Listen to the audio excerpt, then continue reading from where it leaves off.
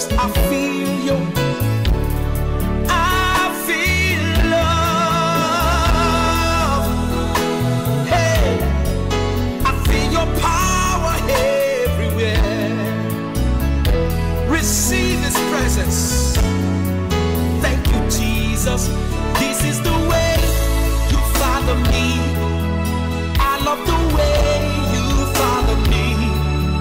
This is the way you father me. I love the way you father me. Can you feel His fatherly love? I love the way you father me. This is the way you father me. Did you just purposely go over their heads? They said, oh, because it was not for them. They thought they succeeded in the meeting. They flopped. Say, I'm a success forevermore. Man, there's an adjustment for me in this program, in this meeting. For others, they came, God saw them, God rejected them. For another, King David, oil was poured. Say, there's a change in my life. And I'm a success forevermore. Hallelujah! Praise the Lord! Praise the Lord. Hallelujah. Amen and amen. Amen.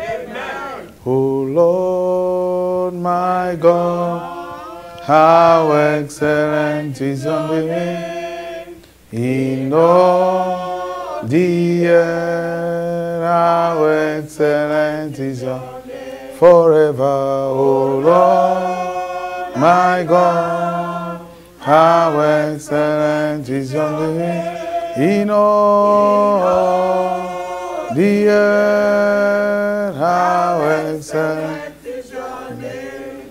Praise God forevermore. Hallelujah. Say, my Father, my Maker.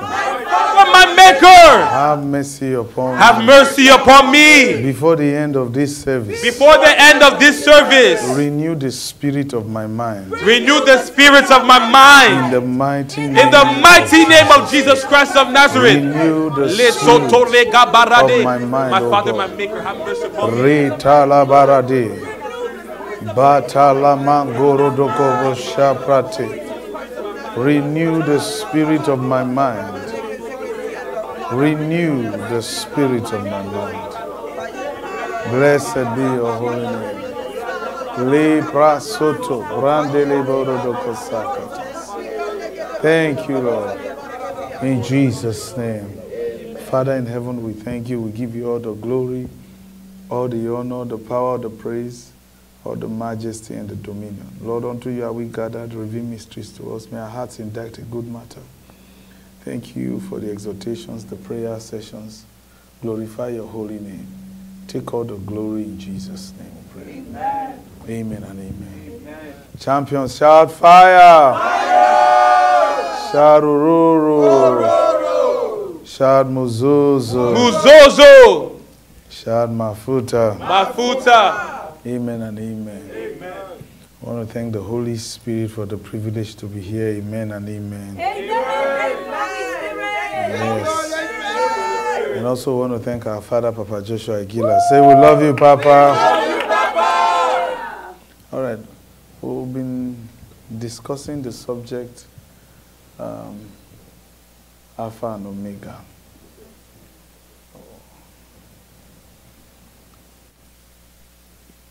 Praise God. Hallelujah. Revelation chapter 1, verses 1 says, the revelation of Jesus Christ, which God gave unto him to show unto his servants the things which must shortly come to pass. He sent and signified it by his angel unto his servant, John. Now, this angel introduced himself to John in Revelation chapter 1, verses 8. He says, I am Alpha and Omega, the beginning and the end, and the ending. Said the Lord. Lord there is ascribed to him because he is a spirit. And he is a Holy Spirit. Now, he is a Holy Spirit. Because angels are spirits and they are holy. Jesus said, whosoever denies me before men, I will deny him before my Father and his holy angels. And angels are spirits, and they are holy. So angels are what? Holy spirits. Yes, sir. Yes, sir. All right? So, Yes, sir. and this is also a Holy Spirit. Yes, sir. He's an angel and he's holy. Yes, sir. Now, we told you there are two words we want to carefully examine, Yes, sir. because there are people who are of the position or of the opinion, and they hold on to it strongly, that this angel here is not an angel, but rather it is Jesus. And we said it is not Jesus. Because they read where he said he was pierced. We saw that here in our last class. Amen. Please answer us now. Amen. He referred to himself as someone who was what? Pierced, right? Yes, Please answer us now. sir. Yes, sir. Yes, sir. But now, today we want to take time to look at the second word. And by the way, we told you what the word pierced means. What do you think it means? We told you already. In our last class, what did we say the word pierced meant? Oh, you've forgotten? Wonderful. When one prophesies with Yes. the spirit. When one falsely prophesies. So what does pierce means? What happens to the person? The person is pierced. What is pierced? To starve. Yes, to start from the parent. Oh, man. Are you sure I'm in the right class now? Yes, sir. Yes, sir. Yes, sir. Are you sure we should still teach you? Yes, sir. Yes, sir. To be started by the biological parent. To be starved. Yes, sir. Oh, man. You forgot. These are not things you should forget. Yes, sir. Yes, sir.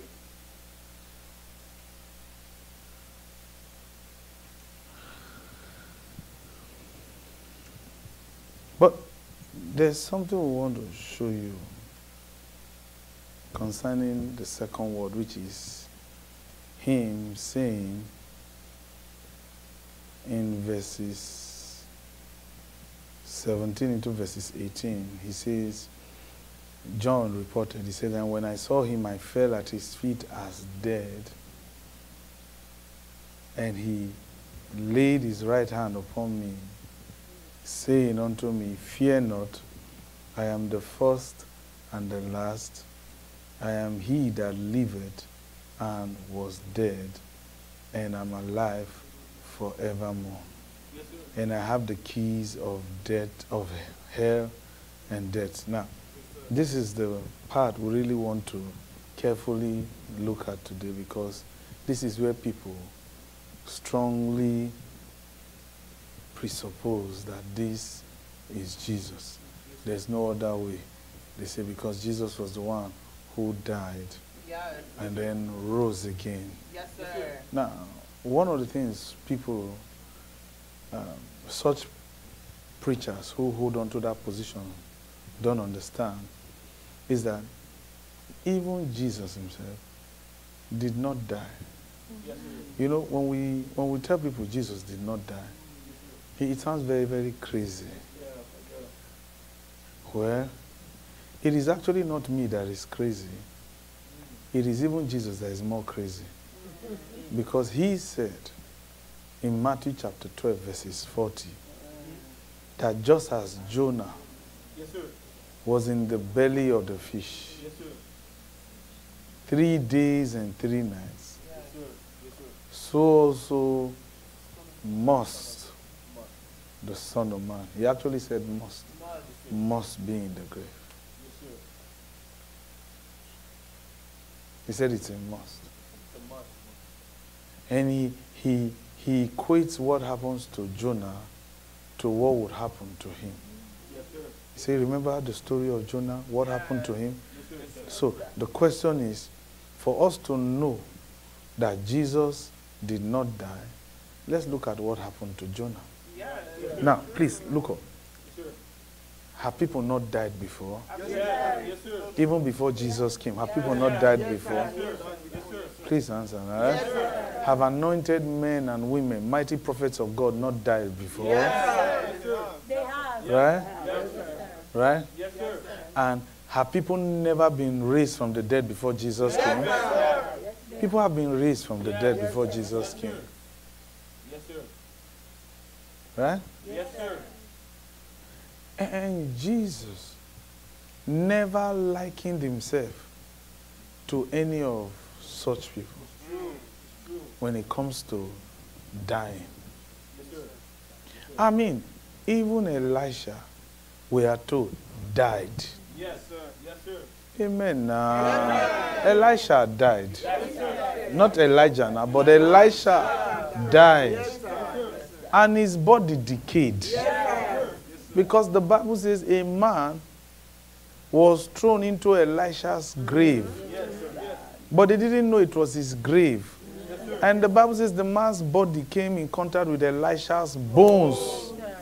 Which means his body decayed. Amen. Now listen, you've been coming to these classes. Your body by now should have been conditioned. I don't know the kind of body you have. But if sleep is still embarrassing you like this, then that means you are a slow learner.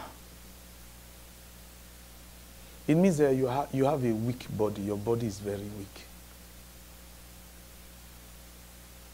And the people Jesus said that to, that their spirit is willing but their body is weak, were the ones who finally denied him when crisis came.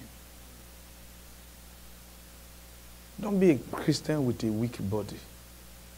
We meet every time like this in the night. I wonder how you would have made it if you had joined a secret society. Thank God you didn't. They would have used you for rituals. As a matter of fact, even the things you see in the building, you can't even sleep. When you come to the house of God, and you just do what you like, you don't know where you are. Don't have a weak body. You look big, you look good. People admire you, yet we can tell this one's body is weak. Do you know why Sarah couldn't have children for a long while? Because her body was weak. She had to receive strength to conceive. What kind of body do you have? Don't be that kind of person. Now,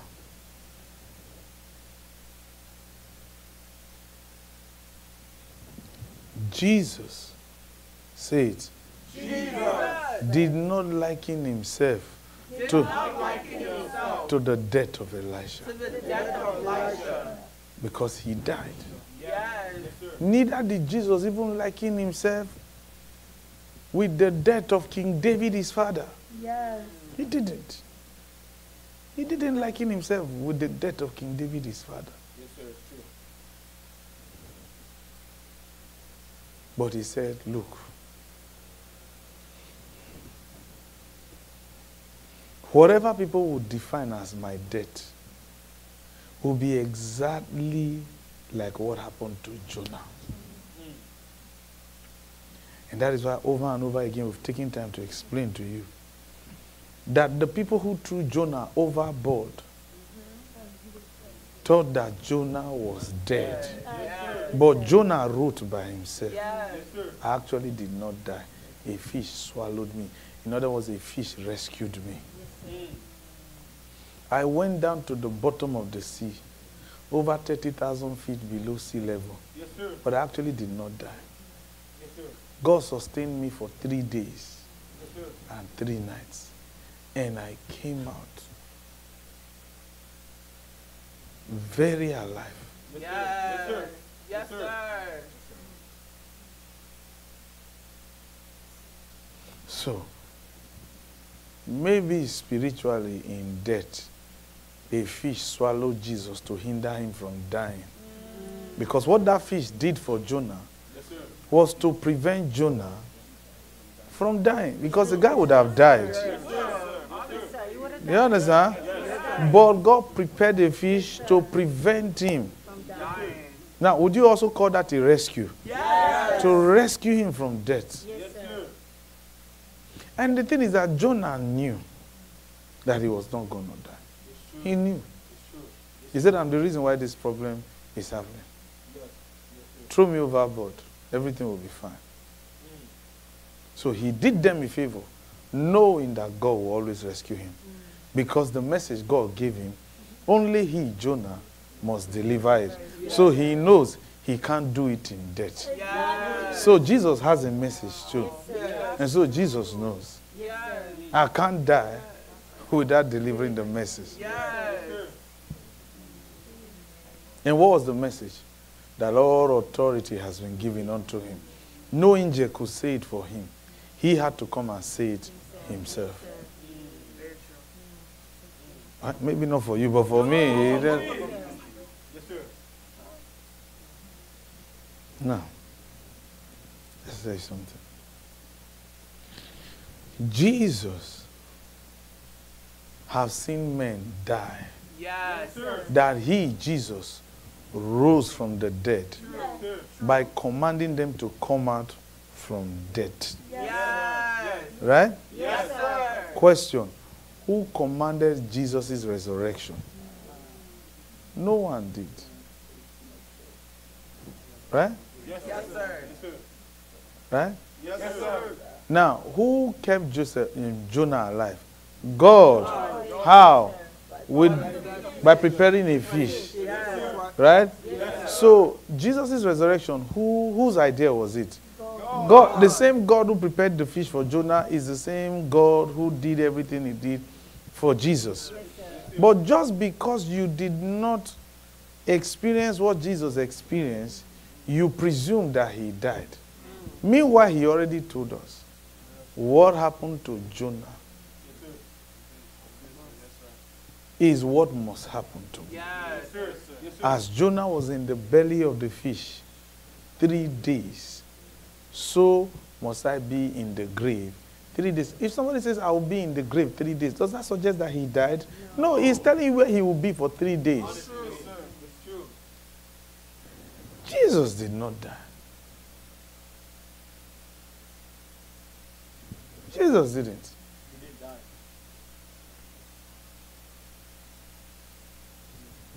He had a message. Okay. Now,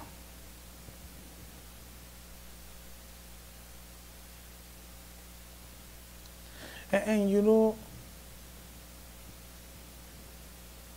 first of all, you need to understand that we hear people talk about, and people have said it to my face sometimes, and I laugh over it. They try to say to me that I'm relegating Jesus to nothing. And I'm always wondering, the Jesus you say you are glorifying, have you seen him before? I've seen him 3 times.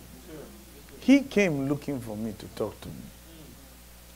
And he has never queried any message that I preach. Someone say, I'm not sure you saw the real Jesus. Then, how do you know the fake one?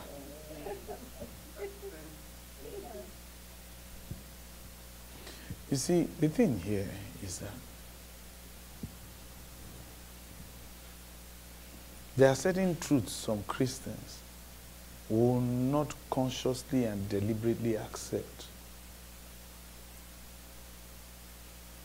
because it offends certain quarters, certain religious quarters. But the truth of the matter is that Jesus himself did not die. Yes, sir. Yes, sir. He only said he would be in the grave. Yes, sir. Whatever looked like death to men was not death to Jesus. Yes.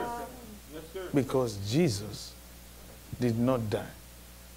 To the people who threw Jonah overboard, it looked like death to Jonah. Yes, sir.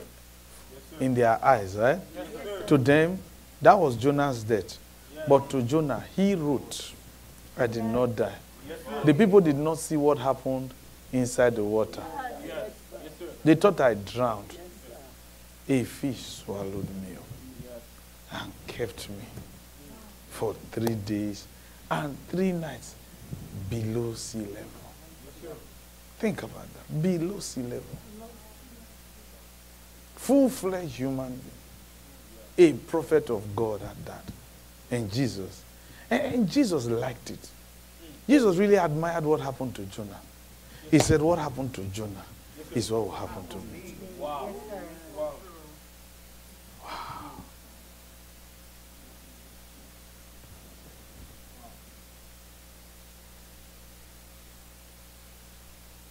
Okay. Now,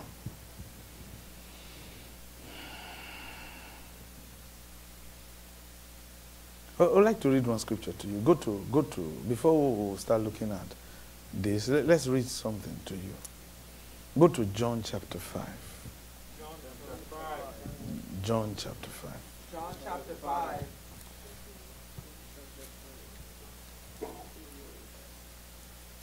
All right, John chapter 5. Now look at verses 25. Can we read? Verily, verily, I say unto you. Now, wait, before you read, who is talking here? Jesus himself. Is marked in red. He says, verily, verily. What is verily, verily? Certainly, certainly. I say unto you, the hour cometh. And that hour has even come. Yes. What happens? When the dead shall hear the voice of the Son of God. And what happened? He said they will bounce back to life. Question. Who did that for Jesus when he died, in quote? No one did. But Jesus knew he had entered an hour where he could command the dead. And the dead, the word dead there is the word for corpses.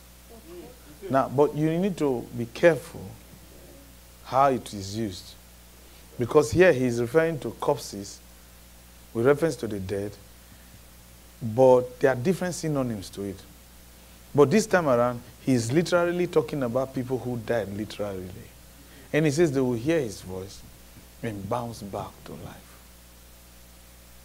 Now, there's a place where this same Greek word was used for dead, but it meant something else completely.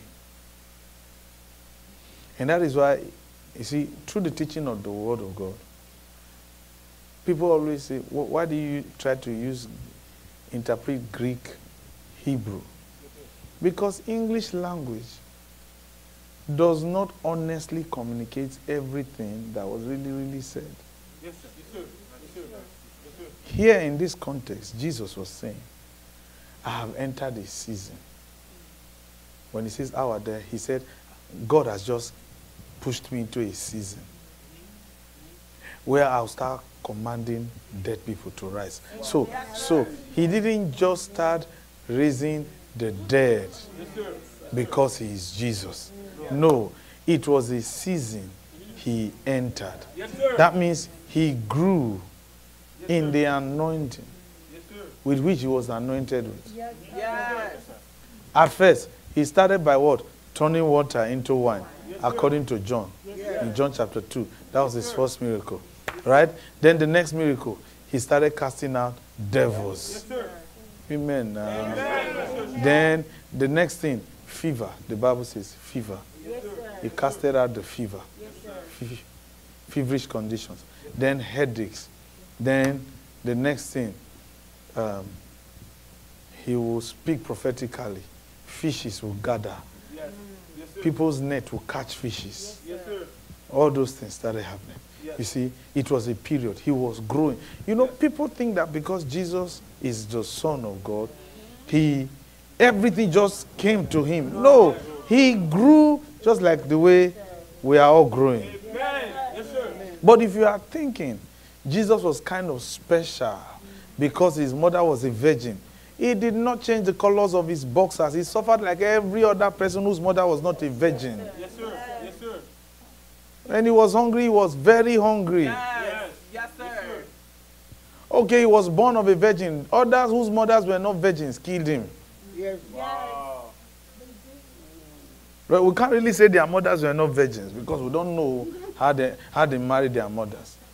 But you know what we mean? Yes. That Jesus was born of a virgin. Yes, but those other ones, their fathers inseminated their mothers to have them. Yes. But the point here is that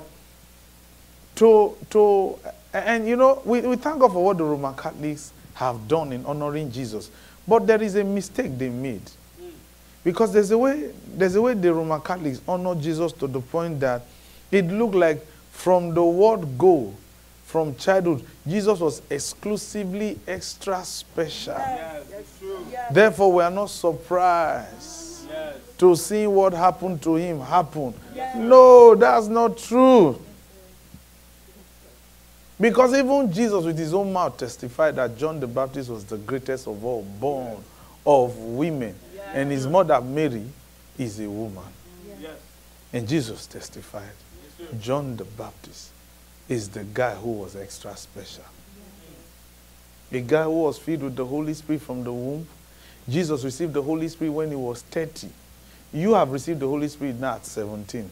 Some of you have received the Holy Spirit at 16. Some of you have received the Holy Spirit in your 20s. Jesus received the Holy Spirit for the first time in his life at 30. Who is more special between you and Jesus? You that received the Holy Spirit at 17. And Jesus that received the Holy Spirit at 30. Who is more special? When did the Spirit of the Lord rest upon King David? At 17. Yes. Okay. Yes, sir. At 17. Yes, sir. True. The Spirit of the Lord rested on King David. Yes, sir. And King David killed Goliath at 17 with the aid of the Holy Spirit in his life. Yes, sir. And the anointing from the prophet, right? Yes, and the Bible said the Spirit upon King Saul rested upon King David from that day forward and never departed. So what King David received at 17, Jesus received it at 30. So you can't say Jesus was extra special. Yes. Rather, even Jesus will admire King David. Yes. That you received the Holy Spirit at 17. Honestly. Yes, sir. Yes, sir. Yes, sir. Listen to us. You see, when we tell you, we will not always be together. Even those of you who are close to me, we're telling you, we will not always be together. Listen, we're telling you, we will not always be together. A time will come, you will be telling me, Bro.Osi used to talk to us like this. We will not always be together. I'm telling you the truth. And you're letting sleep mess you up. We will not always be together. I'm telling you this thing.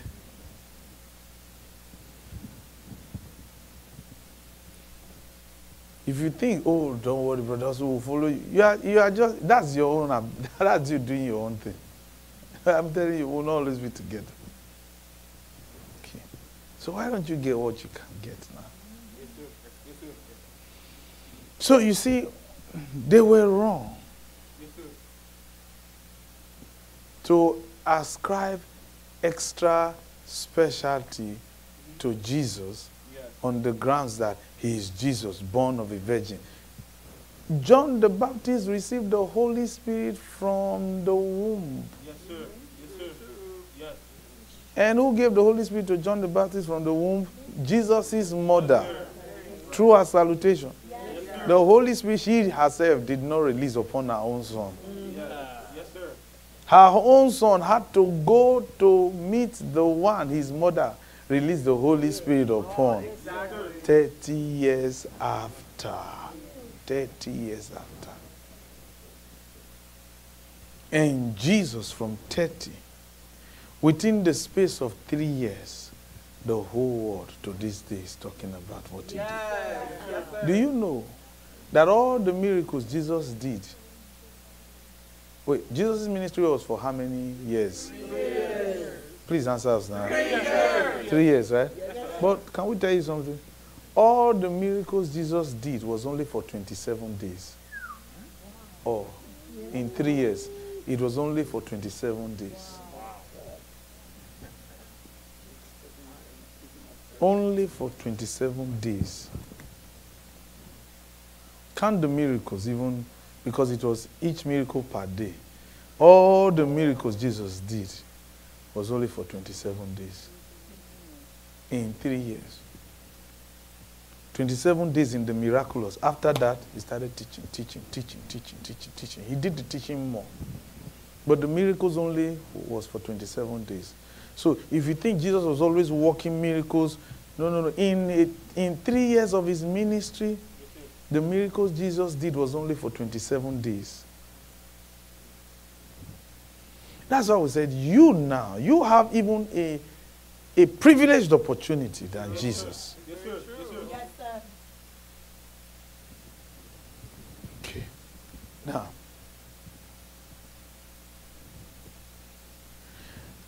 like we said, the Roman Catholics there, that's where it's good to honor Jesus. He deserves it. Yes, sir. But even Jesus will not agree if you tell him that the reason why he was able to do what he was doing was because he was the special son of God. Even Jesus will tell you, if that is the case, then why did I need to receive the Holy Spirit from John the Baptist? Yes, sir. Why did I need to receive the Holy Spirit? That's true. Yes, sir. You know, Jesus, because of who you are. Jesus will say, I was like every human being like you are. Yes, sir. Who told you I was extra special? But the Spirit of the Lord made me special. Yes, sir. And what I allowed him to do with my life. John the Baptist had the same opportunity for 30 years. Elijah had the opportunity too, with the Spirit of the Lord. Elisha had the same opportunity. Other mighty prophets of God had opportunities, peculiar opportunities. Please, let's postpone to this class. Maybe this class is not for you. Do you understand? Do you understand? Do you know Jesus, throughout his ministry, not one cherubim showed up. Not one. But for Ezekiel, Yes. he was seeing cherubims with his eyes wide open without prayers. Yes, sir. Yes, sir. So who was even more privileged? Do you know who the cherubims are? These are the venerable angels surrounding the very throne of God. And now they all honor Jesus. But as at the time Jesus was walking the face of the earth, before he obtained that honor and the inheritance God gave him, no cherubim showed up, but they showed up for Ezekiel. Yes, sir. Yes, sir. That will tell you how exalted Ezekiel was by God himself. Not even a seraphim showed up for Jesus, but they showed up for Isaiah. Yes, sir. Do you understand? So if you are trying to say Jesus was extra special because of who he was, you are crazy. Jesus will tell you, I had the same opportunity you are now giving. You should even exceed what I've done. Didn't even Jesus say, greater works shall ye do? Someone say, oh, Jesus, it's only you that can do it. Jesus said, but you are crazy, man. Do you know Jesus didn't have an opportunity to be a Christian? Jesus is not a Christian. Christianity even began after his resurrection. You are a Christian. Yes, sir.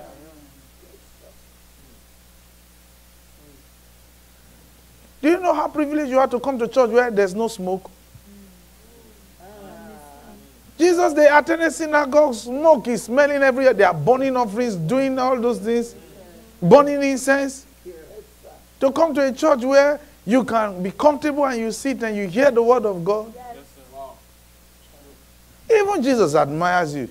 Someone says, it's Jesus, it's just you. Now you be cool. You say, well, what's wrong with this one? All right. Now, Revelations chapter 1.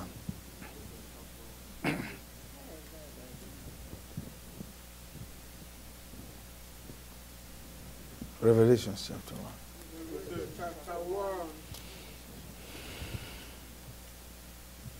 Please just give us a few minutes so that we can show you what we want to show you. Now, the angel said in Revelation chapter 1, verses 17 to 18, the B part of verses 17, he said, "Fear not, I am the first and the last. I am he that liveth and was dead. Behold, I am alive forevermore. Amen. And I have the keys of hell and death." Now, I want you to mark the word dead and then the word death. Now, there's a reason why you have those words. You have dead, and then you have death. And like we said, this is where some Bible preach ministers, Christian ministers, hold a strong opinion that this was Jesus, to prove that Jesus died. And we've taken time to explain to you, Jesus did not die. Yes, sir. Because Jesus likened his experience, which you and I call death in conventional Christianity, to be the experience Jonah had. Yes. Yes. As far as Jesus was concerned, Jesus never one day acknowledged that he died. Jesus never said it with his mouth. If you study the Bible, you will never see where he said with his mouth, he died. He did acknowledge, greater love had no man than this, than a man should lay down his life for his friend. Right? Yes, sir. Lay Yes, down. sir. Lay down. Right? Yes, sir. He even said, they will kill me.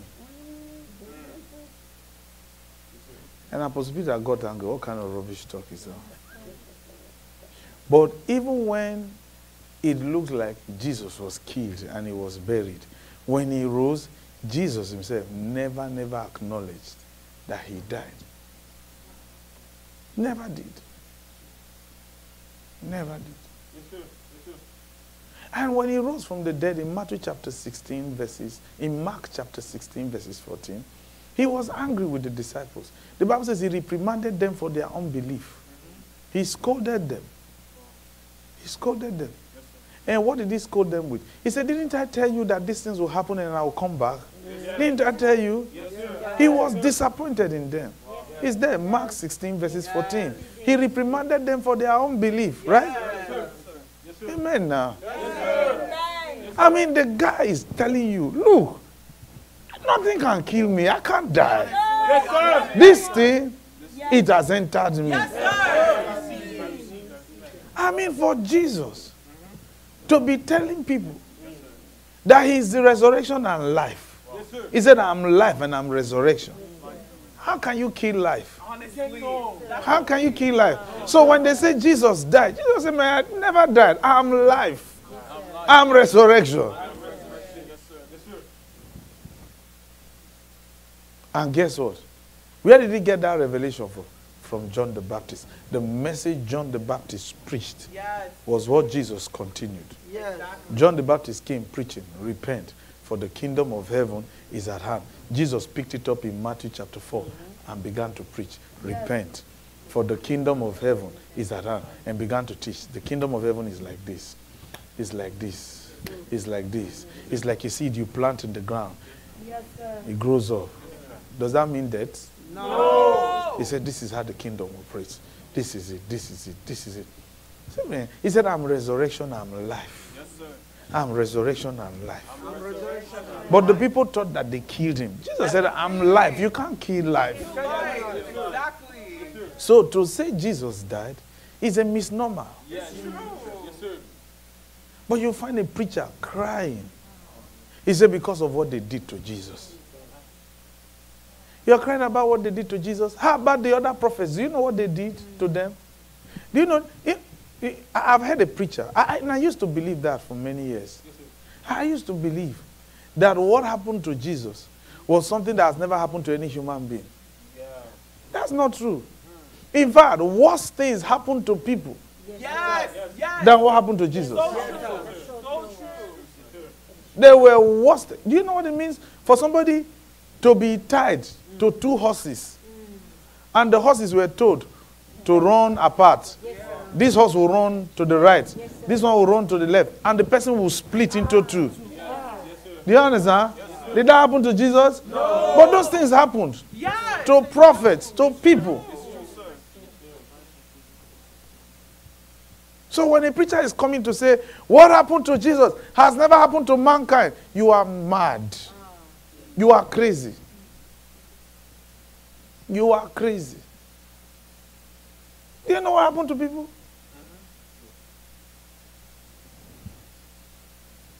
Was Jesus beheaded? No. Eh? No. Or his whole body was still intact? It's just holes that they put in his hands, right? Paul was beheaded. Yes. Do you understand? John the Baptist was beheaded. Yes. And then you come to see that what happened to Jesus is more in terms of suffering. You are crazy. Even Jesus will not even accept that. Jesus will tell you, look, stop it. You see, there's this false honor people have created for Jesus. And Jesus said, be honest with yourself. You read this thing in the Bible. There were people who suffered. Do you understand? There were people who were massacred. I mean, they were torn apart. Hebrews chapter 11. Didn't you read? He said some people were sawn asunder. Sawn asunder. Some burnt alive, exactly. Was Jesus even thrown into the lions then? No. So when you come to say, if you know the terrible things that happened to Jesus, it has never happened to mankind, you lie. You lie. You lie. Because even Jesus will not even accept that. Jesus will not even accept that. He will never accept that. But now, look at what I want to show you. You see the word death. Right? Did you see the word death there? Then you now see the word dead. Dead. Now, which one did this angel acknowledge happened to him? Death or dead? Dead. Please answer now. Which one? Read that verses 18 again. What did he say?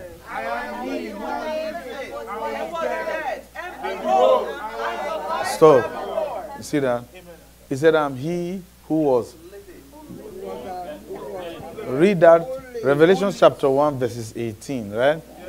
Read that first line again. 1, 2, go. I am he that liveth and was dead. Again. I am he that liveth and was dead. Now, he said he was dead. But he didn't say death. Yes. There's a difference between both. There's a difference between both. Okay. Now, let's see how he introduced himself to the Smyrna church. Yes. Revelation chapter 2. See how he introduced himself to the Smyrna church. Read verses 8. Oh man, I'm excited to share this with you. That's why I know I will never lack. I will never lack. I will never lack. I will never lack.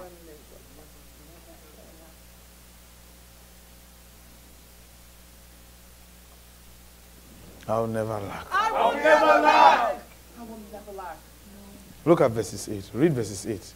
See how he introduced himself to the Smyrna church. 1, 2, go. And unto the angel of the church in Smyrna write, these things saith the first and the last, which was dead and is alive. He repeats it again. Yes. He said, I was dead and I'm alive. I was dead. Now, notice, he didn't say death. He said dead. Now, in English language, you may want to you may want to say one is a past participle of the other. Yes, sir. Exactly. Do you understand? Yes, sir. Oh, Collins died. There was death in Collins' family. Yes. Sir. Who died? Collins. So you see the way they use the word death and dead. Do you understand? Yes, sir. That's not that's not what he's referring to here in this. Because the English language here, the way it is narrated, it will suggest that. Yeah. Let's read the last thing he said towards the end, what he said to the Smyrna church. What he said will happen to them. Read verses 10. 1, 2, go. Fear not those things which thou shalt suffer. Behold, the devil shall cast some of you into prison, that he may be tried, and he shall have tribulation 10 days. But he that faileth unto death, and I will give you a crown. Now notice, he said, be thou faithful unto what? Death. Be faithful unto what? Death.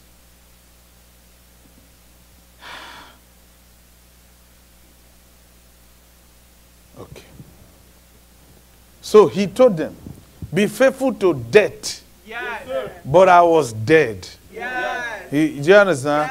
But now I'm alive forevermore. Now, you see the way English language is communicating. Now, when we tell people this is not Jesus talking, but because of the way the English language communicates it, you want to suggest, you want to think that, oh, this is Jesus. No, this is not Jesus. So let's begin to explain to you what was being communicated in the Greek.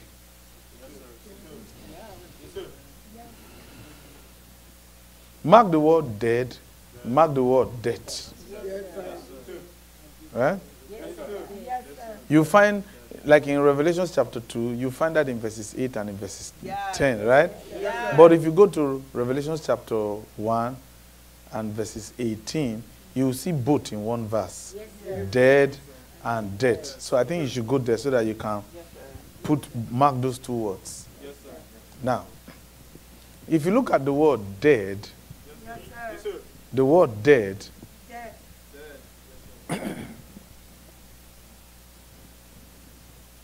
when the angel said, I am first and last, I was dead, but I'm alive forevermore. Now, the word, the Greek word for dead, please listen carefully. Yes, sir. The Greek word for dead, D-E-A-D, is the word necros. Necros. N-E-K-R-O-S. Necros. Necros.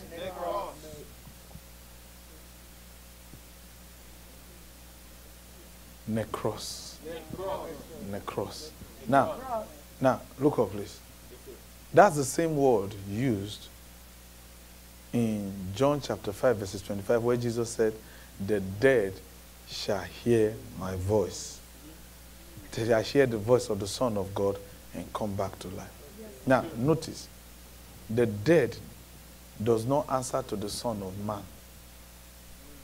And Jesus was careful with his tenses. There was a time he would say, the Son of Man. He will refer to himself as the Son of Man. But when it comes to relating with the dead, commanding them to come, he says, Son of God.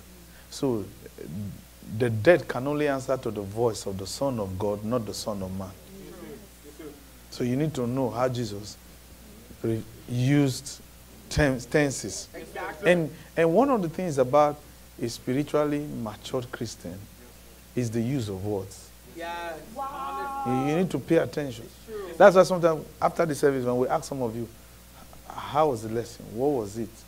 And when you say, you said this, you said that, sometimes I begin to say, that's not what I said. This is what I said. Because you were just presuming that what I said meant what you presumed it to be. No. And sometimes we try to explain. You did not pay attention to what I was saying.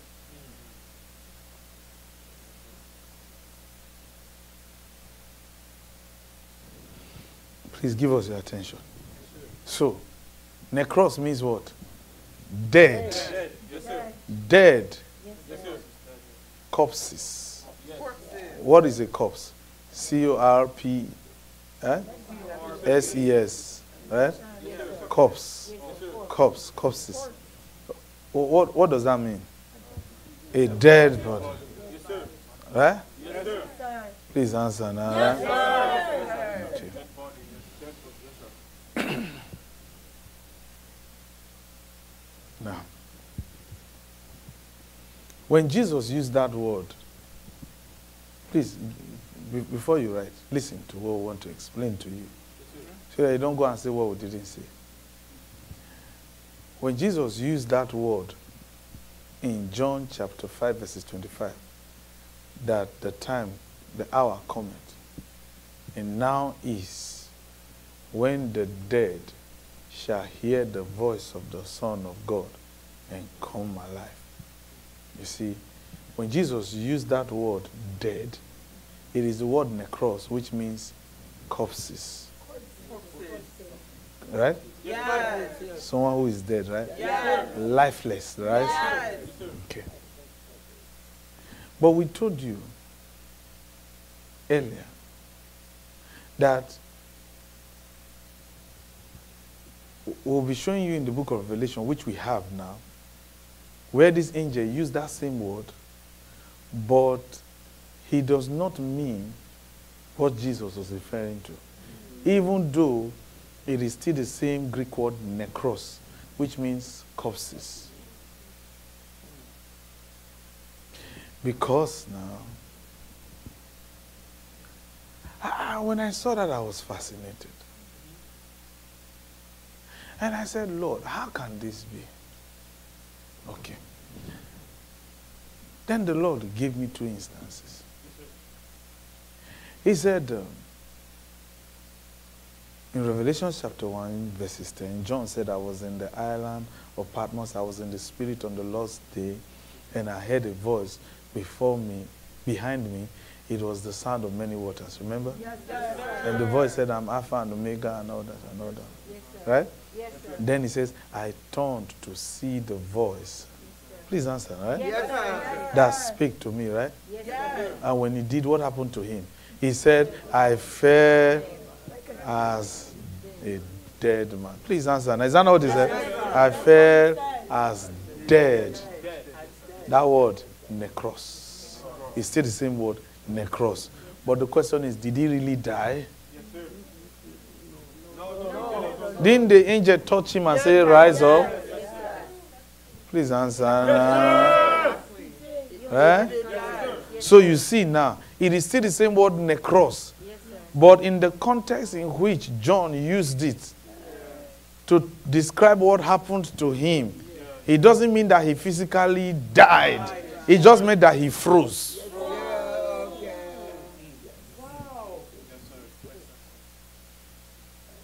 For instance, in Matthew chapter 28, when you read from verses 4, when the tomb was closed, right?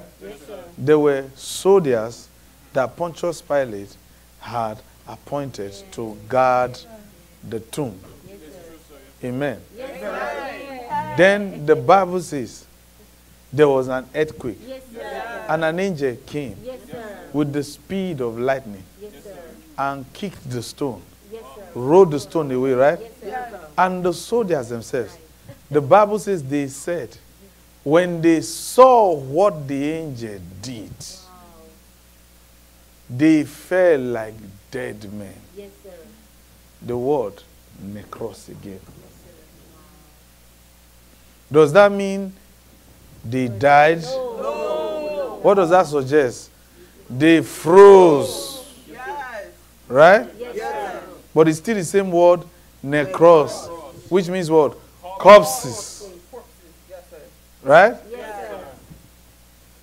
But when Jesus in John chapter 5, verses 25 says, the hour cometh when the dead shall hear the voice of the Son of God and come back to life. What do you think he was actually talking about? Those that were literally dead, lifeless, physically dead. Right? And he proved it, boy, by raising them from the dead. A widow lost her son. They were taking him on a bier to go and bury him. And Jesus intercepted the burial procession, hit the bier, and the guy woke up from the dead. Amen, all right? Jairus' daughter, he said, Tabitha, right? Talita Kume. rise up. Young damsel, rise. Right? So it's still the same word, necros, dead. Right? But now you begin to look at how can an angel now use that word, a mighty angel like Alpha and Omega, now use the word necros for himself. Isn't that amazing? But why would a mighty, gracious, excellent, divine angel use the word necros for himself? That I was dead. How can an angel be a corpse? Why will he use that word necros for himself? Oh. I was thinking about it. Then the Lord said, no, you don't need to even worry about that. The answer is there. I said, what was the answer? He said, didn't you see? He said, I live it forevermore. I'm alive forevermore. So I said, wait. What does that mean? Let me show you something. He said, I'm he, right? Yes, sir. Revelation chapter 1, verses 18. I am he that liveth. Read. I am he that was. And behold, I am alive forevermore. Amen. And the keys of hell. He says what? And I have the keys of death. And I'm alive forevermore. Okay. Now,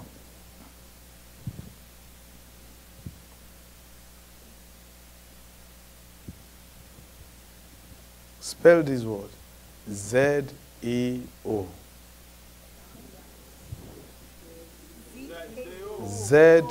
Z-E-O. Then accent over the O. Zao. But you pronounce like a D sound. Dao. Zao. Dao. But here, Zao. Z-A-O, accent over the O. Now, when Jesus said, I am come, he said, the thief cometh not, but for to steal, to kill, and to destroy. John chapter 10, verses 10. But I am come, that they might have life. Right? Yes, that word, life, there is the word Zoe. Yes, sir. Zoe. Z-O-E. But this time around, you have the word Zao. Z-A-O. Zao is different from what? Zoe. So that you don't miss them. Okay. Now, the best way to explain Zao is to look at 1 Corinthians chapter 9. Go to 1 Corinthians chapter 9. We're going to read something in verses 14. But I think before we read verses 14, here he was talking about the priesthood. One time he talked about not muzzling the ox that treaded the corn in verses 9. But here he was explaining something about the priesthood. Now, I'd like you to read from verses 13. 1, 2, go. Do you not know that they which minister about holy things live of the things of the temple? Now, what he's trying to say is that, you know, that some people say, all the offerings, all the tithes we pay, pastor is using it for himself. That's what he's talking about. He said even pastor is supposed to feed from what you bring to church. Right? Yes, sir. So he's saying the priest in the Old Testament, they had to live on the offerings people brought to the church, to the synagogues. True of us? Yes, sir. That's what he's saying now. Now, see how he compared that to himself. Read from verses 13 to verses 14. 1, 2, go. Do you not know that they which minister about holy things live of the things of the temple, and they which serve at the altar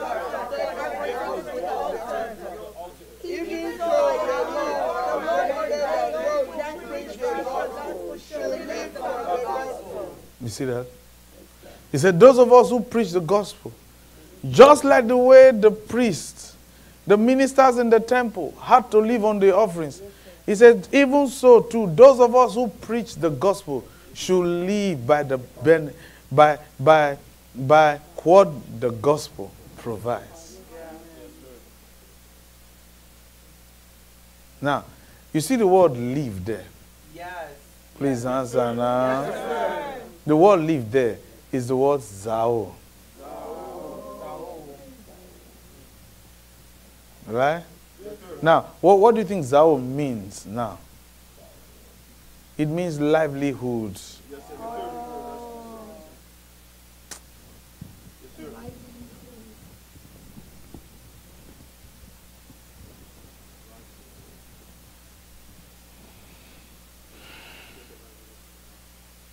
When you say, this is where I make my living, what does that suggest? That's what provides for you. That's Zao. Not Zoe. Zao. This job is what puts bread on our table. What's that? Zao. So what do you think the angel was saying? When he was saying, I was dead, but now I'm alive.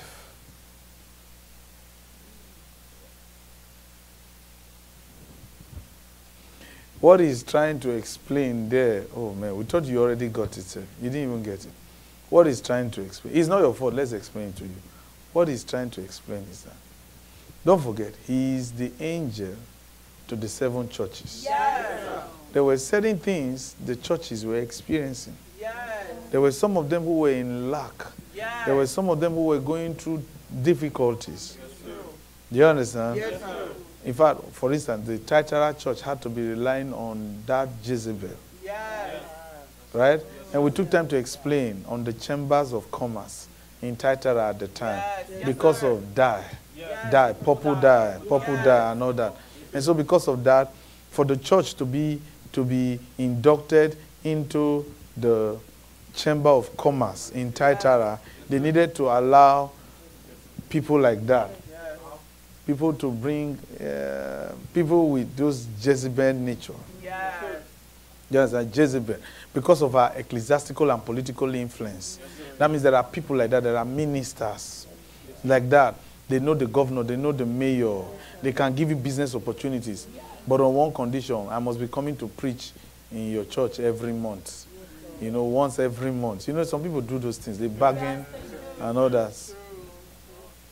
So here, and so this, and then, of course, to the Smyrna church, we saw how they were in deep poverty. And the Lord is even telling them to prepare themselves unto death. That means he wasn't even coming to rescue them and all that. So here, when he was saying, I was dead, but I am Zao. I'm alive forevermore. He's trying to let the churches know. I know I did not provide for you guys, but now I'll be your source of livelihood. That's what he was trying to communicate to John when he says, I was dead, but I'm alive forevermore. That means that there was a time when it looked like God was dead. God was not there for you and all that. Actually, I'm the one that is supposed to provide for you. But I kept back for a while. He said, but now I'll be your source of livelihood. Amen. It's like what God said to Abraham. I am El Shaddai. I'll provide for you. So now, this angel, this Alpha and Omega, he says, I'll be your source of livelihood. I've been given that responsibility by God and Jesus to be the instrument where you'll be eternally provided for, cared for. You see why to the Philadelphia church he said, I can open doors for you that no man can shut. And I will close doors that no man can open because you have little strength. I will do this for you. I will do that. I will do this. I will provide. I will do this. I will reward you and all that. See, I will become your source of supply. Your source of supply. Where even though you work, you will not see that job as your source of livelihood anymore. That's also the reason why we need these lessons.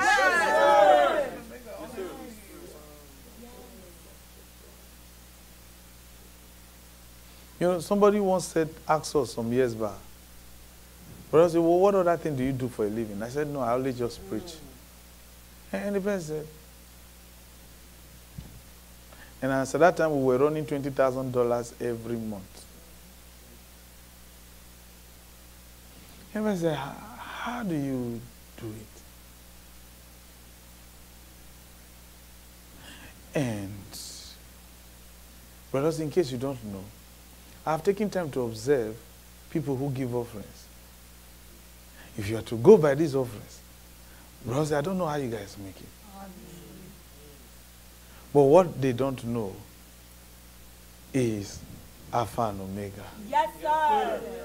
He has announced to the churches, even though many don't have the ears to hear it, that he will be the source of livelihood. So I don't need to worry about anything. So whether the people give offerings or not, but Alpha and Omega has become our source of livelihood. I receive it, yes. So he ensures I'm well provided for. Well, maybe not for you, but for me. He ensures I'm well cared for, well provided for. So asking God, Father, provide for me, you are wrong. Provisions, or everything you ever need is in the hands of Alpha and Omega. Yes. And he's saying, I'll be your source of livelihood. There was a time in your life, for a while, it looked like God was dead. People were asking, where is God? Where is your God? And all that. He said, now I've decided to be your source of livelihood. So when Jesus actually said to Apostle Peter, throw your net on the right side, you will have a great catch. Alpha and Omega ensured the fishes came. When Jesus said, go and catch the first fish, open his mouth, you see money to pay tax for both of us. Alpha and Omega ensured that the fish swallowed money. No wonder that Jesus, without a secular job, could take care of 12 men who had families. And they were sending money back home to take care of their families for 3 years. And Jesus said to them, when I sent you, did you lack anything? They said, no, sir. He said, but now I'll be leaving.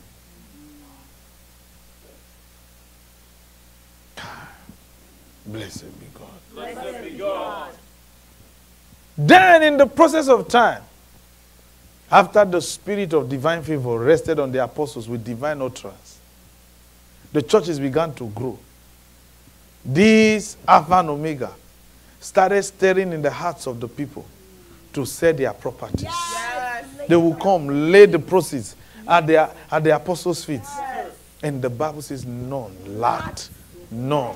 The same thing that happened with Jesus and his disciples is now happening with Apostle Peter and 8,000. Yes.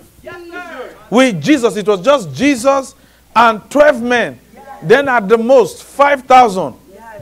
But Apostle Peter exceeded Jesus with additional 3,000. 8,000, and there was no lack. 8,000. And one man, wife and 2 children, he's somersaulting. Where is the next money going to, where is the next meal going to come from? How are we going to get cash to pay the bill? Let them release these unemployment benefits. Let them sign this $600. Hey! No, Alpha and Omega said, don't worry. Yes, sir. He said, I'm alive. I will be your source of supply.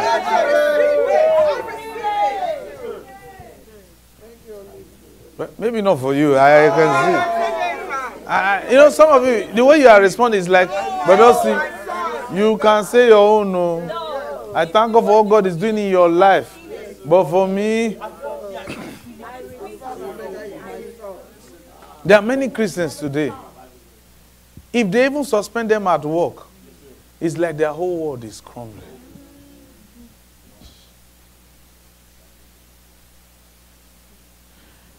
When they said everybody stay at home, don't go to work. Hi, some people say, how are we going to do it? Hey, we are done for. High blood pressure increased. Yeah. And who were these people? Majority of them, Christians. That's why Alpha and Omega kept saying to each of the churches, if you have ears to hear, hear what the Spirit, I'm a spirit, hear what I'm telling you. He kept saying it to each of the churches. So I don't have to worry. Where is the money going to come from to pay the rent? He says, I will be your source of supply. He said there was a time it looked like I was not there. He acknowledged it twice. I was dead. There was a time I was quiet. I was like a corpse. It was like God was dead in your life. He said, now, it's time to supply you. Well, maybe not for you. And this angel is not relying on any economy. Oh, Kai, you didn't get it. Only Pastor Weber is getting what we're saying. This angel is not saying, let me look for a Christian president that I can talk to his son. Say, don't worry. I'll be your source. I will supply you everything you need.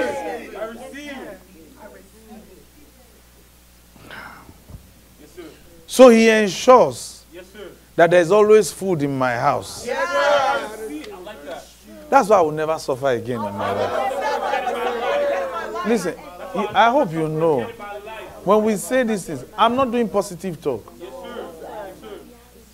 I'm telling you what we know. It says being confident of this very thing. And it's a good work that he has begun. That he will always supply. And he's faithful to complete it. Faithful to complete it. Faithful. There's no unfinished work with him. No wonder Paul says, in every state I find myself, I have learned to be content. Whether I have or I don't. He said, but my God, my angel, the Almighty, Alpha and Omega, he shall supply your needs. He shall supply according to his riches. No wonder he said to the Laodicean church, you think you are rich, you are wretched. You have not really seen. You are relying on where you think your source of livelihood comes from. Don't worry, that water brook will dry up. But not me. Not me. Not me. So he's acknowledging. Of a truth, there was a season in your life where it looked like God was dead. Although he sent me, but I head back for a while. Let me see. So I was like a corpse that froze. I was seeing everything, but it was like I was not seeing anything. He said, John, let me tell you. I'm your Zao. I'll start supplying. Everything. Everything. Everything. So go to bed and be free from hypertension. Where would the money come from to pay my car note? Where would the money come from to pay my school fees? He said, don't worry about that. He said, I'll be your source of livelihood. He said, after all, where you are serving me, you should feed from it. That's what he's saying. That's why we read 1 Corinthians chapter 9. So he's saying, if you are truly serving me, then that service deserves reward. And the reward to your service in my house, in the churches that I oversee, is that I'll be your source of livelihood. So whether you have a job or not, he says, as long as you are serving me, I'll be your source of livelihood. Now, if you have a job, thank God. He's still the one behind everything.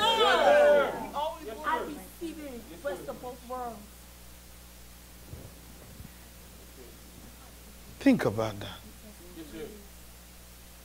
See how he rightly positioned Daniel, Shadrach, Meshach, and Abednego. Positioned them to be in the king's palace, to be eating from the king's table for 70 years. Position them, push them there.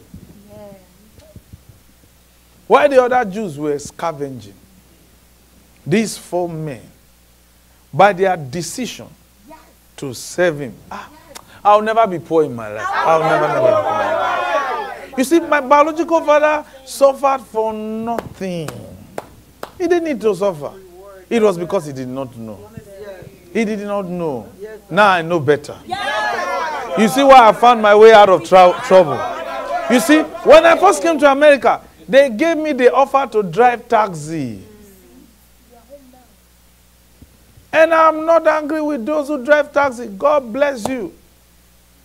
But I knew this is not what I came to America to do. Someone has to drive the taxi, but certainly not me. They gave me an offer to do security. No. And these people, they are Christians too, but they don't know what we know. Yes, sir. It's true. And because they didn't know what I know, or what I knew then, they said to me I was arrogant. What they didn't know was the confidence that I have. They mistook my confidence for arrogance. He says, being confident of this very thing. He says, it looks like I was dead in your life. Now it's time to complete what I began. I'll be your source of supply. There were people who told me, by the time I leave this church, I will see how you will make it. Brother, we are getting better and better and stronger. What they didn't know is that Alpha and Omega is a Zao. Get used to that Greek word, Zao.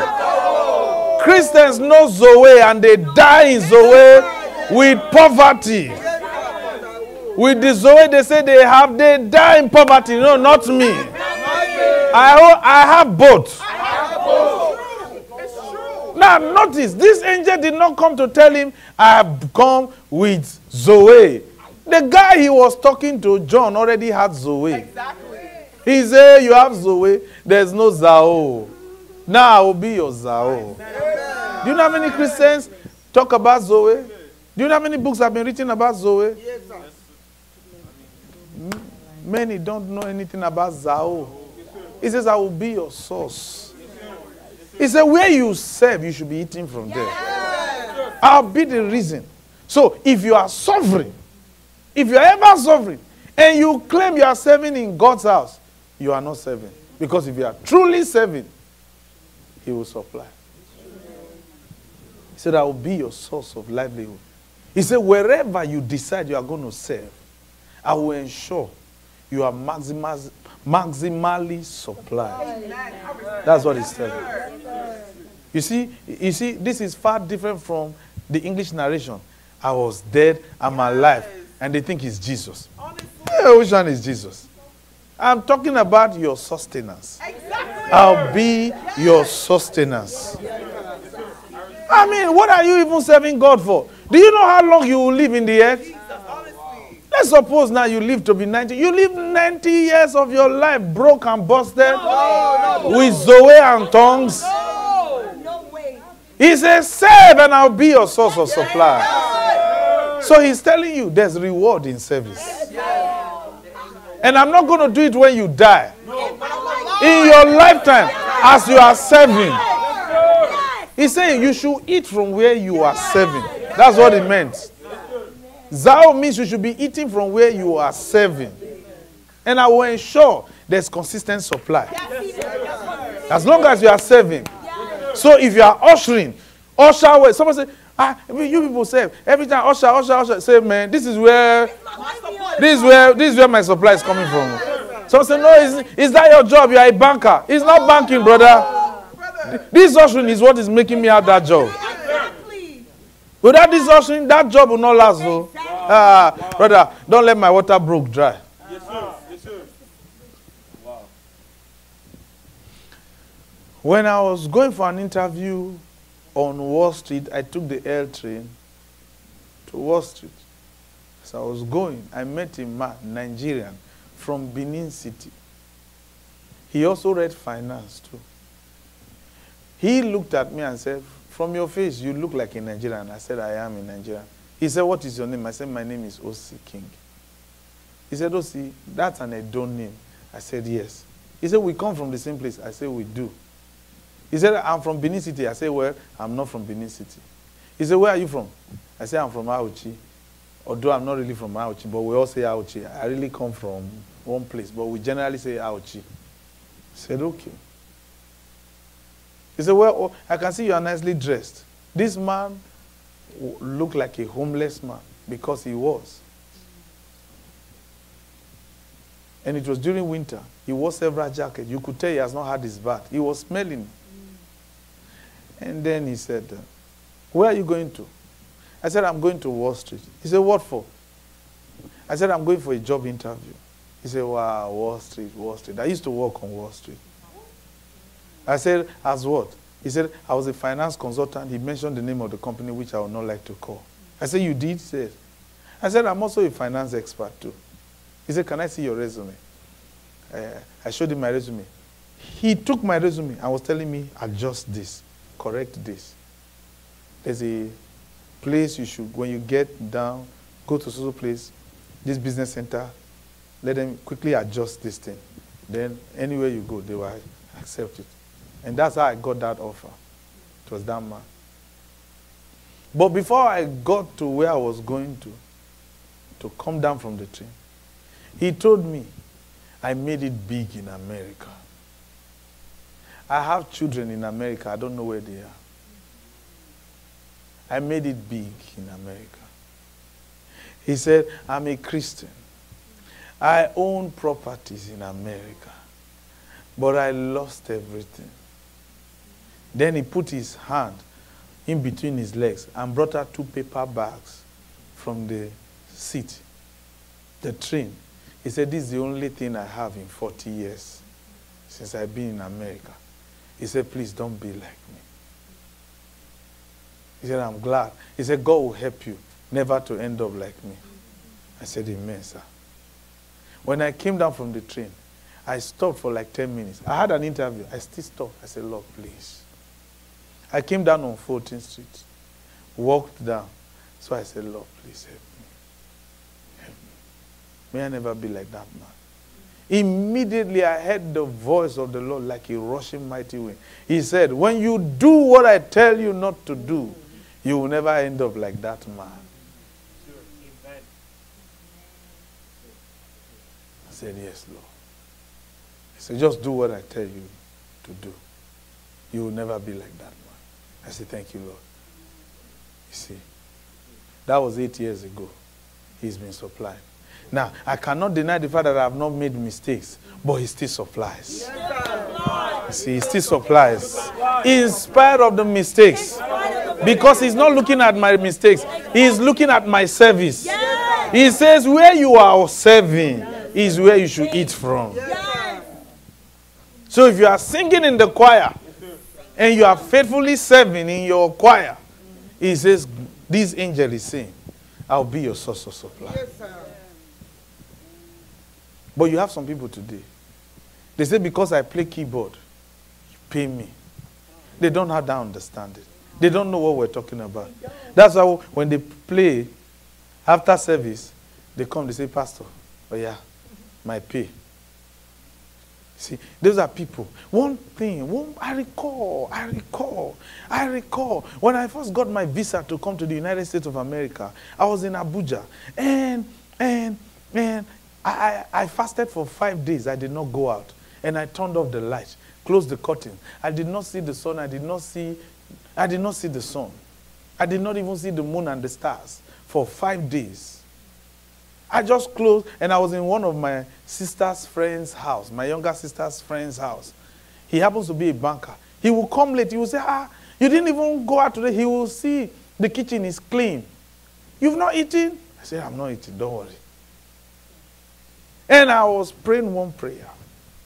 I prayed one prayer. You know what? I prayed several prayers, but one of the foremost prayers, the angel of the Lord told me, because an angel came to me after I got my visa to come to America. He told me, fast for 5 days and start with this first prayer. And he gave me a prayer point. Would you like to know the prayer point? I prayed it for 5 days. He said, say as you go to America. So I said, as I go to America. Then the angel said, say I will never feed from hand to mouth. I will never feed from hand to mouth. That has never happened to me. I prayed it for 5 days. I will never feed from hand to mouth. In America, wherever I go under heaven, wherever I go under heaven, I will never feed from hand to mouth. In school, no matter the hostel I stay, I will never feed from hand to mouth. No matter what the economy becomes, I will never feed from hand to mouth. You don't mean it, though. You are playing. I will never feed from hand to mouth. I will never feed from hand to mouth. I will never feed from hand to mouth. I will never feed from hand to mouth. For my sake, my household will never feed from hand to mouth. They will never feed from hand to mouth. Do you know what it means to feed from hand to mouth? I learned that a long time ago. When you eat, after a few hours, you run to the bathroom. You are empty, then you wait till when food comes again. That's what it means by to feed from hand to mouth.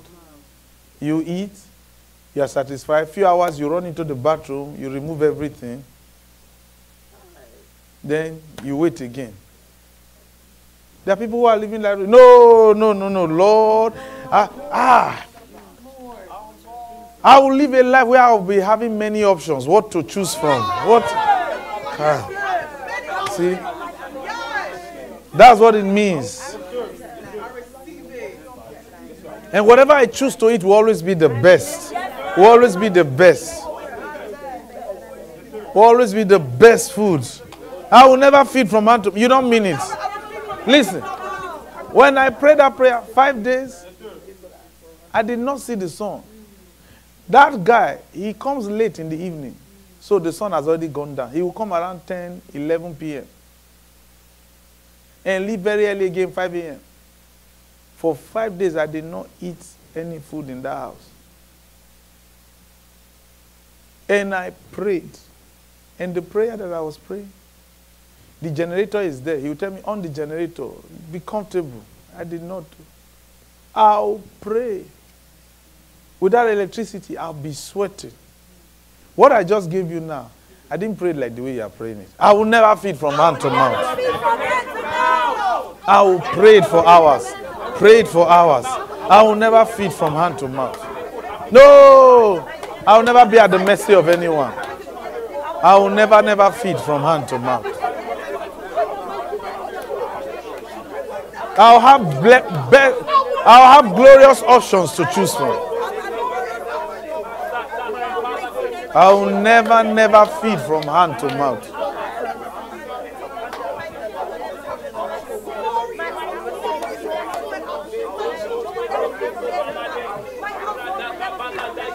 Thank you, Lord. Amen. Take your seat, please.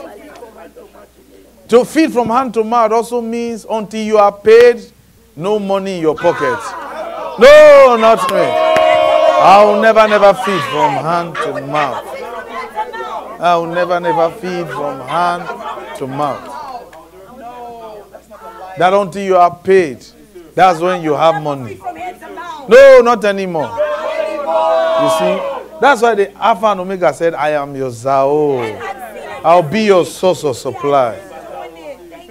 I will rescue you from feeding from hand to mouth.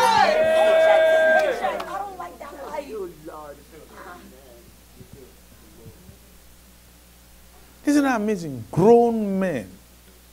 Daddy dressed up, woke up dressed up, prepared his children, sent them to school, hurriedly dressed up. Daddy, where are you going to? We are going on a protest today. What are you protesting for? Minimum wage, $15 per hour. Daddy carried placards, $15 per hour. And the person they are crying to go and meet to approve $15 per hour is another daddy that has his own children. God forbid. God forbid. Listen, ask yourself, if your children really know what you do for a living, do you deserve to be called daddy? You didn't get what we were saying. Do you deserve to be called daddy? We're not even talking about mommy. We're talking about daddy. Listen, don't fool yourself. Don't be deceived by what they tell you on the streets, that there's dignity in labor. If you are a cleaner, you are a cleaner. There's no dignity in that one. Don't fool yourself. Say, there's dignity in labor. I'm a cleaner. There's no dignity in cleaning. But it's good to clean. Yes, but don't say there's dignity in it. Even Reuben, without ever being a janitor, his birth, biological birth as the firstborn, he was referred to as the excellency of dignity by birth. By birth, without going to school. The very fact that he was born to be the firstborn of Jacob, he was referred to as the excellency of dignity, without doing any job.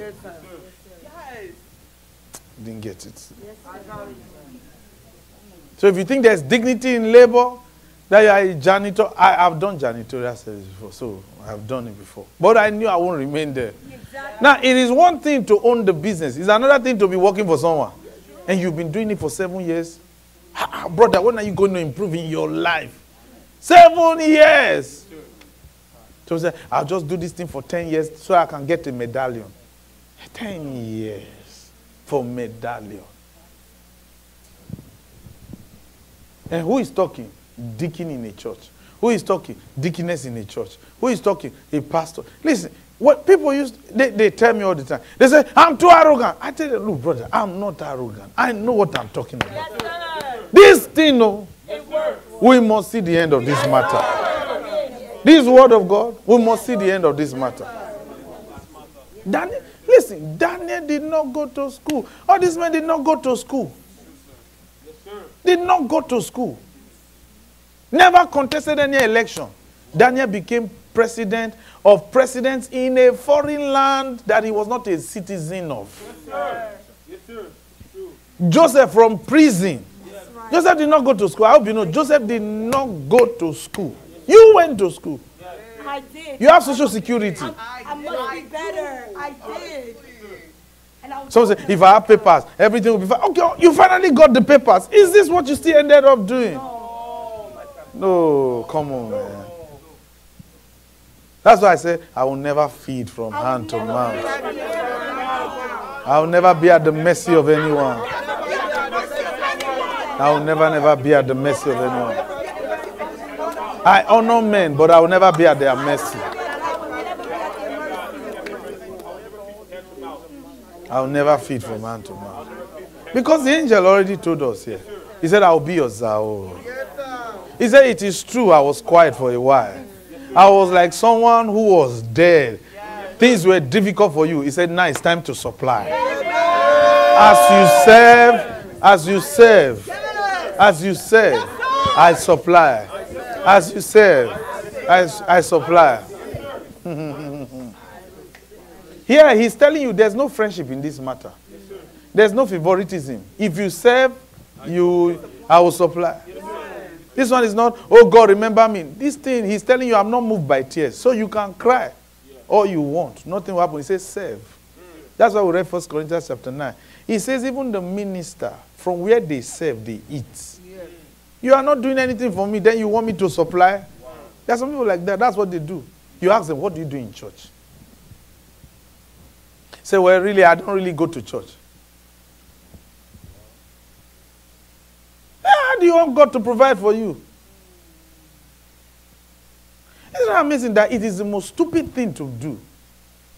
You don't go to church. You don't, in a sense, you are critical of ministers. You don't like church. Then you now want God to supply. You want God to supply for you. Hey, how can it work now? How can God supply for you? How can God supply for you? God, you are not serving. Well, I'm serving God in my heart. Hey, let heart provide for you. Heart to provide. Hey, heart now. Heart to supply. No, that's not how it works. Okay, now let's show you one word, one final word. Let's look at the word debt. Debt. We've talked about debt, right? He said, when he says, I have the keys of debt. Right? Yes, sir. So when he says dead, necros, you see now in the context in which it was used, now you understand what dead means now. Yes. The only way you can understand what dead means in Revelation chapter 1 verses 18 is by looking at the word alive, which is what? Which is that Zao, which means what? Source of livelihood. Livelihood, right? So now you can understand what dead now means, which means lack, right? There was a lack, but now I'll be your source of supply. Even though the word necros was used for dead, in this context it does not necessarily mean corpse. It means what? Lack. Do you understand? That's why we said contextually you'll be able to understand. Because why would this angel, Alpha and Omega, say he was dead? And now he's alive forevermore. Now you understand what it meant. I'll be your source of supply.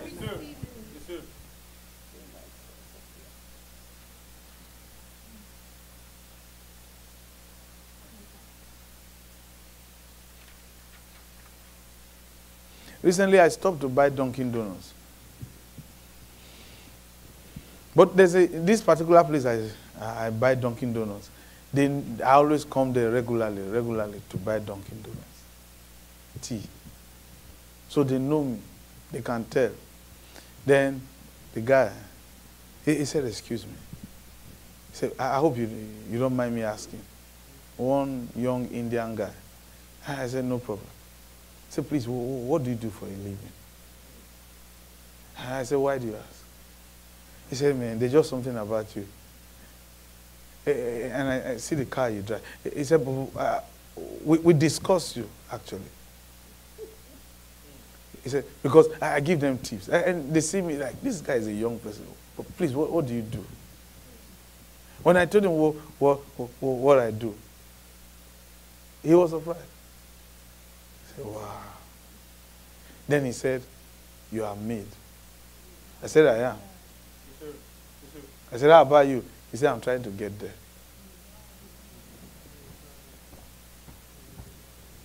But the reason why he's asking is because I have a Zao. Alpha and Omega. So you see, when people say, you are Alpha and Omega, they sing it in song, they don't know what they are saying. Do you know who Alpha and Omega is in your life? He's your source of supply. He's my source of supply. Say, I bring the presence of Alpha and Omega into this job. I bring the presence of Alpha and Omega into this marriage. He will be our source of supply. This marriage will never lack any good thing. It is not only provisions he will supply children too. He will supply revelations. You will know things before they happen. He will supply visions. Hi. You see, Elijah played that role in the life of a Shunammite woman. Where he came to tell a Shunammite woman, come, pack your things, run away from this city for 7 years, because they are going to suffer for 7 years. And the woman escaped famine. He said, when you return, you will still recover your lands. The woman did not suffer. Elijah, because the woman was always giving Elijah food. And Elijah prophesied for her to have children. Sorry, actually it was Elisha. Elisha prophesied for her to have children. She gave birth to a son. The son died. Elisha woke him up. Brought him back. I mean, the guy, he became a source. Yet this woman had a husband. The man was just there. Useless, stupid man. But Elisha, that she was not married to, was doing everything for her. All her desires was to the man of God himself. Blessed be God. And children were mocking him. The children didn't know who they were mocking. This was the source of their supply. And when Jericho was cursed, the water broke was cursed, Elisha knew the source of the problem. Because he became the source of livelihood, even for the sons of the prophet and for the people. And told this woman, there's a famine coming for 7 years. Leave. Go to so place, you will enjoy abundance. Aish. Elijah, when he met the widow of Zarephath, he became her source of supply. For 3 years of hardship, he was supplying. His presence brought supply. John now, this Alpha and Omega was sending John to the 7 churches. Go through you, through these writings. And for those who have ears to hear, as they serve, I'll be the source of their livelihood. So you see, no Christian should suffer. If you suffer, it is because you wanted to, or you didn't have the ears to hear. I'll never suffer in my life. Never. See what sleep is doing to you. I will never suffer in my life. Never. Now, when you see the word death, Revelation chapter 1 verses 18, when it says I have the keys of death, it is the word Thanatos. Thanatos. Thanatos.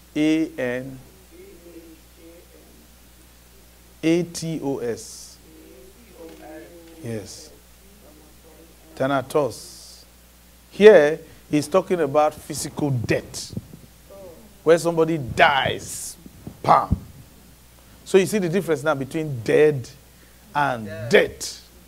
Do you understand? Yes, sir. Right? Yes, sir. Amen now. Amen. And you see why Jesus never experienced any. He never experienced any. Because he said, what happened to Jonah? And we know Jonah did not die. That's what will happen to him. And Jesus was never in lack. Rather, he was feeding men who were in lack. So Jesus never experienced dead or death. Did it? That's why when people say you are running down Jesus, it is even you that is running down Jesus. You don't know who Jesus is. When you open your mouth to say Jesus died, that's an insult to him. You don't know. It's because you don't know Jesus. And he can allow. The Bible says, in the days of ignorance, God overlooked. The Bible says, I don't believe Jesus visited you because the way you talk down on Jesus, I know him more than you. With humility in the Holy Spirit. That's what I'm telling you. What you are even saying about Jesus is not correct. And we are telling you, that thing that sounds like a good sermon, even though you cried, that Jesus died and all that, that was an insult to him. Because Jesus will tell you, me, die, when I'm the resurrection and the life. Die. Are you crazy? What can kill me? What can kill me? Jesus, go with me in this journey. Jesus said, go and sit down. He says, through knowledge shall the just be delivered, not through prayer, through knowledge. When they asked him, God, Jesus said, leave me alone. But we prayed, why did the accident happen? You are crazy. Look at Alpha and Omega. He is the source of your supply. So he can supply safety. You are calling Jesus. And Alpha and Omega is his angel. You are telling Jesus to go with you. When Alpha and Omega is there to keep you safe. You don't even need to say, Alpha and Omega, keep me safe. You say, I go with the spirit of dominion. And I declare this journey safe. Father, we ask that you come with us, be the driver. Holy Ghost, be the driver, be the pilot of this journey. You know, some people, they pray those stupid, idiotic, wicked, stupid, puppet, miscarried prayers.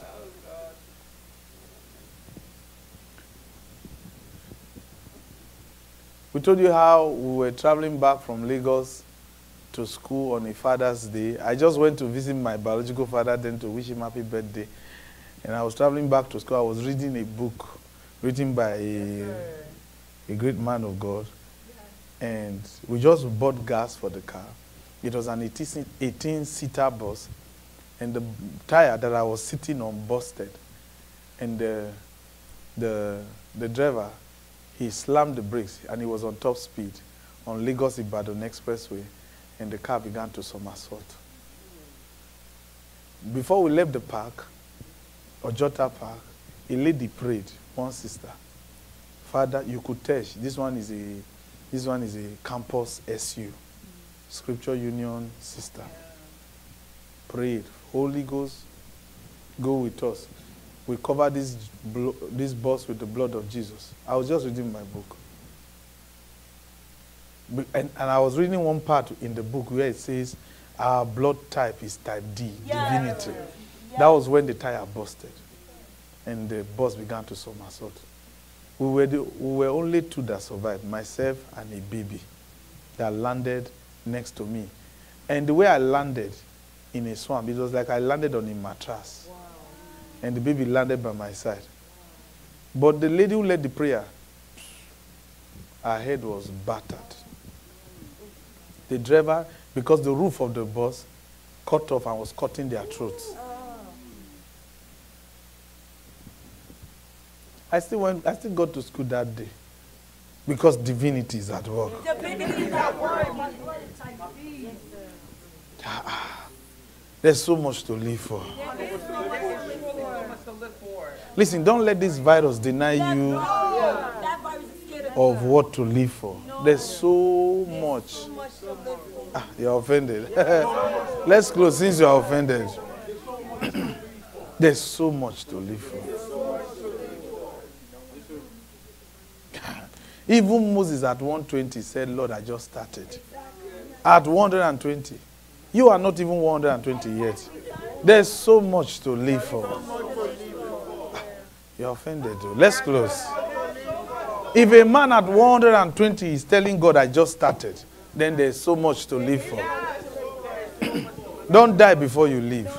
There's so much in this world to live for. There's so much in this world to live for. There's so much to live for.